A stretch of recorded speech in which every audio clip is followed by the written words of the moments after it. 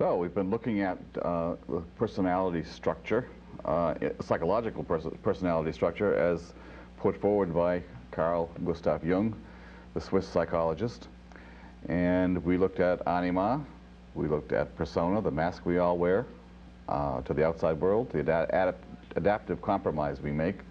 And we looked at the shadow figure and my development of a clown and a stud figure.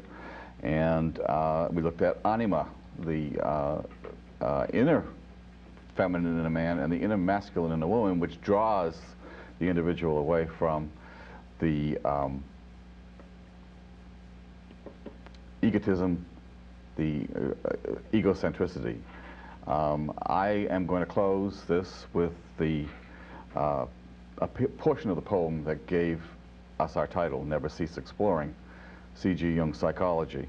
It's by T.S. Eliot. It's from the four quartets, and it's from, I think, the fourth quartet, a poem entitled Little Gidding.